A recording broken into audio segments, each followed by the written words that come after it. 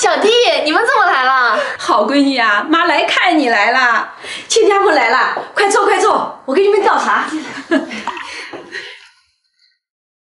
妈今天呀是专程给你报喜来了啊！什么喜事儿啊？你弟弟的喜事儿啊，阿成啊马上要结婚了，这是好事啊！没想到阿成这么快就找到媳妇了，姑娘人咋样？我儿子这么优秀，那找的女孩能差吗？人家女孩可漂亮了，那家境又好。豆豆啊，这回你弟弟的终身大事儿可全靠你了啊！靠我？人家女孩说了，这彩礼20万就走个过场，到时候这钱又回来了。关键是走过场，这妈手里也没钱呀。不是妈，您去年就说阿成找对象要买房，我已经掏空所有的积蓄给他拿了20万，付了首付了。这才1年又要20万，我跟淘淘上要养老人，下要养孩子。哎呀，你们还年轻，这手指头缝漏漏都比我强。再说了，这个钱又不是给别人。你这个做姐姐的帮忙弟弟不是应该的吗？你要说3万5万的，我借借凑凑也就拿了。可这20万呀，不是个小数目。淘淘一个人挣钱压力已经很大了。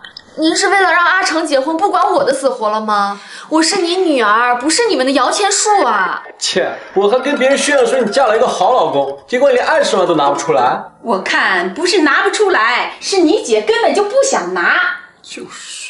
你身上这衣服是新买的吧？这一件怎么也得大几千出去了。我就不信你现在过这么好的生活，连个20万都拿不出来。这衣服不是我买的，是我妈看我前几年的冬装都太旧了，给我买了几件新的。亲家，你看现在你们这婆媳关系比我这亲妈关系都好，我可真是又羡慕又嫉妒啊。瞧亲家，你这话说的，这婆媳关系好，可都是亲家你的功劳。要不是你生出这么懂事听话的孩子，我上哪去找这么好的儿媳妇去？哎，再说豆豆这孩子也聪明，心里是明白谁对他好的。这话说的可真好听啊！想当初我家豆豆嫁过来的时候，我可没问你们要过5金呢。你要真对她好，现在是不是得补上？这金条、金手镯、金项链、金戒指、金耳环，可一个都不能少。妈，我跟淘淘都结婚7、8年了，现在补什么5金呀？我觉得亲家说的对，应该补，毕竟你远嫁过来也不容易。这样吧，亲家，我下午就去买。亲家做事儿就是爽快，那我也没什么事儿了，就先走了啊。阿成，我们走。哎，妈，您还没听出我妈什么意思吗？您要真买了这5金，她肯定会要走送弟妹的。妈知道什么意思，那您怎么还答应她呀？看着吧，过几天她就得把这5金原封不动的送回来。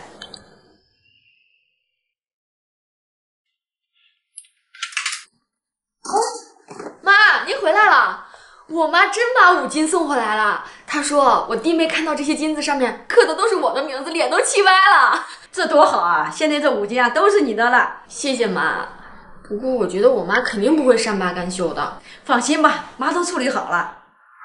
喂，亲家母啊，咱2家关系亲，我有个事想请你帮忙。你看，你让我给豆豆买5金，我二话没说就买了，结果我有5万块钱的外债还不上，你能不能先借给我几万块钱啊？下个月就还你。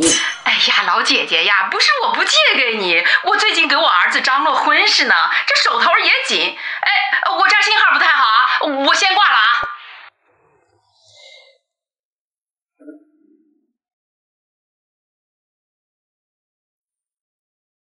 杨豆豆，你给我个准信儿，这20万你什么时候能拿给你弟弟呀？妈，我真没有钱。不过我看我婆婆之前买5金买的那么痛快，她肯定有钱。要不我找她借点儿？你快拉倒吧，她不找你要钱就不错了。彩礼我再想办法。哎，你婆婆还欠着外债呢，她要找你要钱，你可千万不能拿啊，听到没？知道了。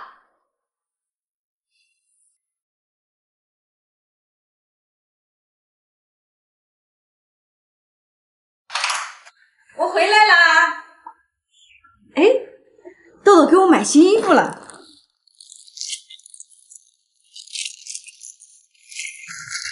这衣服真合适，颜色也好看。哎，你这新衣服不错呀，穿起来年轻了10岁。什么时候眼光这么好了？这哪是我的眼光好啊，这是我家豆豆给买的。果然还是年轻人的眼光好啊！你家豆豆可真是孝顺，下午就穿这件新衣服跟我们一起去跳舞吧。哎呀，今天不赶巧了，下午我还得在家看孙女呢，回头有空了再跟你们一块儿去。哎，妈，在这跟阿姨们聊天呢。哎，你们回来啦，豆豆。你给妈买的这身衣服，妈穿的正合身，你阿姨她们都说好看。妈，您喜欢就好。那您在这儿跟阿姨们再多聊会儿，我先回去做饭了。你刚才怎么不让我说话呀？那件衣服不是你买给你妈过生日的吗？我知道，可你又不是没看到，妈多喜欢那件衣服呀。哎呀，自己妈有什么不好说的？她要是喜欢，过几天再给她买一件就是了。当着那么多人的面，我要说个实话，不是让妈下不来台吗？那现在你妈的生日怎么办啊？没事儿，反正明天波妞幼儿园有活动，我也去不了了。晚上我给她转个红包就行呗。待会儿妈回来了，你可别在她面前提衣服的事儿啊。行吧。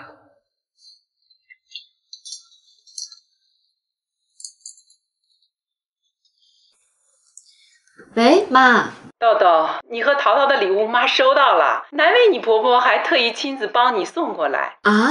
你没时间来，妈也不怪你。不过你们也太破费了，又给我买衣服鞋子，又给你爸买酒的，你爸呀特别开心，知道你在那边过得好，我们就放心啦。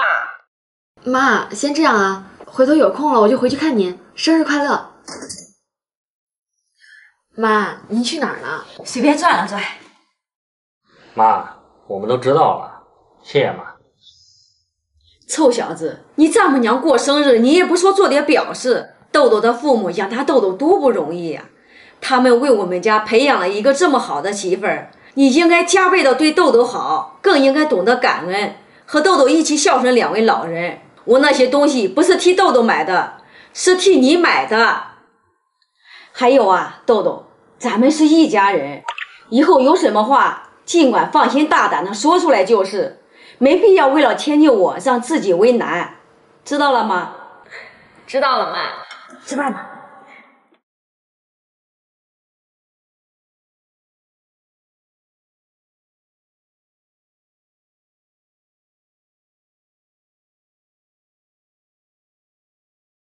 杨豆豆，你打扮这么好看干嘛呀？穿着裙子，踩着高跟鞋，一会儿还怎么做饭呀？谁说豆豆要做饭了？他不做饭，那一会儿我朋友他们来了，吃什么呀？他们是你朋友，又不是我朋友，他们吃什么关我什么事儿啊？我跟妈要出去逛街，中午就不回来。站住！杨豆豆，怎么现在家里的事儿你是不管不问？每天除了工作就是变着法儿捯饬你自己。你一个有夫之妇，收拾这么好看给谁看呀？把自己收拾好看点，大家都能赏心悦目。这话不是当初你告诉豆豆的吗？来来来，别客气啊，吃吃。哎，你看嫂子那身材，我才要么是个吃货，要么就生过几胎。淘淘，多子多福啊！拉倒吧，就生了一个，也不知道怎么回事，身材就变成这样了。那腰上的赘肉好几圈，脸上一片红一片黑的，看着都恶心。结了婚的女人都这样。谁说的？我们公司王总监知道吗？人家老婆那叫一漂亮。哎，我知道，据说都2孩子的妈了，那身材一点没走形，漂亮的很呐。最后一道菜也好了。这么多朋友在这儿，一道硬菜都没有，还不赶紧下楼去买点猪蹄排骨什么的，顺便再买几箱啤酒。那你们先吃，我去就回。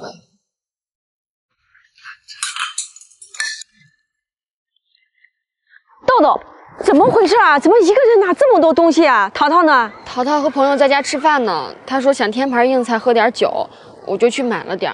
他想喝酒吃肉，怎么不自己去买？我就回老家待了几天，他就敢这么欺负你？走，妈帮你去教训他。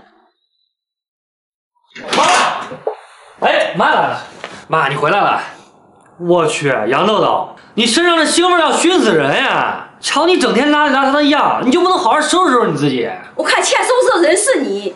豆豆帮你招呼客人，买菜做饭忙活了一上午，你非但没说一句感谢的话，还处处嫌弃，你哪来的脸呢？那他把自己收拾好看点儿，大家不都赏心悦目吗？我要的是一个像王总监老婆那样，能上得厅堂下得厨房的贤内助，不是一个只会洗衣做饭、满脸暗沉的黄脸婆。行，你说的。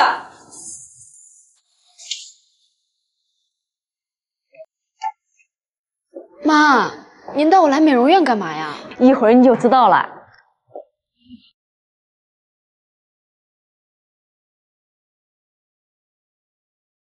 阿姨，你儿媳妇果然天生丽质，随便一打扮呀都气质出众。妈，我穿成这样合适吗？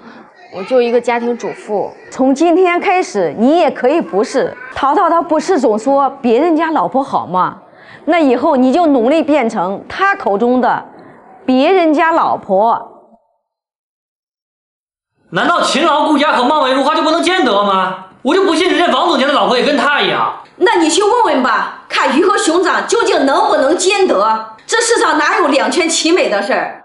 你要让豆豆出门有车坐，回家不用忙，那他自然高贵优雅有气质。你让他又下厨房又搬啤酒，那他只能一身腥味，又脏又臭。精致女人是宠出来的，你宠了吗？我儿子，你记住，做人不能总说自己要什么，要先想想自己凭什么。毕竟人家王总监的老婆嫁的是总监，而豆豆呢，怕只是嫁了个废物吧。